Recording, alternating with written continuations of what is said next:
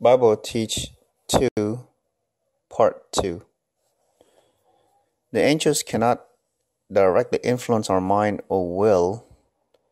These faculties only are not accessible. Only God can reach that far. Angels, both good and bad, have free access to our imagination, memory, and senses, but can go no further than that. So they influence our intelligence, our mind, and will in an indirect way, both in good and bad. This influence is decisive when the person in question is not very clear-minded or strong-willed.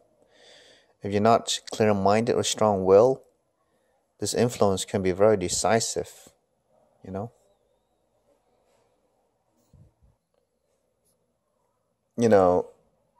With the angels help us to heighten our faculties.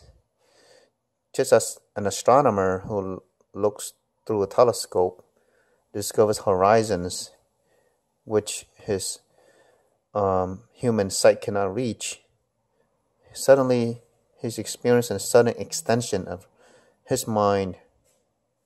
So the same goes with the angels. It helps us to heighten our faculties, help us to have the extension of our mind that our human sight cannot reach. St. Thomas Aquinas said the mere proximity of the angel, being in touch with him, are enough to make us better people. St. Aquinas, being close, just already make us better people. St. Pius XI, he seeks the mediation of the angel, the guardian angel, before engaging in difficult negotiations. St. Pius XI seeks mediation of the guardian angels before engaging in difficult situation.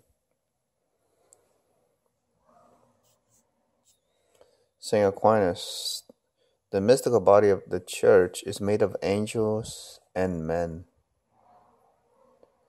The angels cooperate in all good works. In the New Testament, Angel Gabriel said to Zechariah, "I am Gabriel. I stand in the presence of God, and I was sent to speak to you and bring you this good news." I stand in the presence of God. Wow. Can you imagine praising this angel who has a presence to God?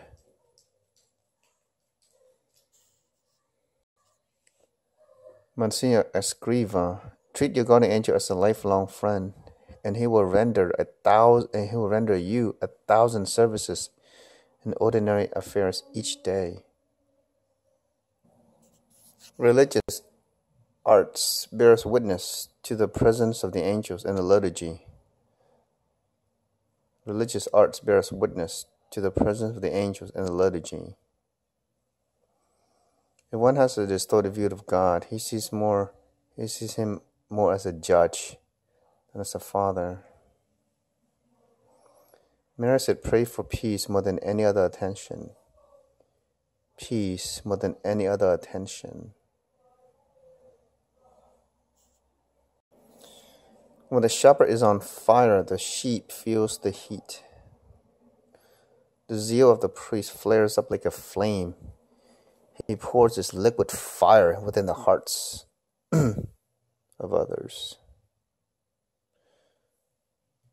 There was an intensity of faith and love that lit a flame in the hearts of many people. Zeal flares up like a flame, pours this liquid fire within the hearts of other people. There was an intensity of faith and love that lights a flame in the hearts of others.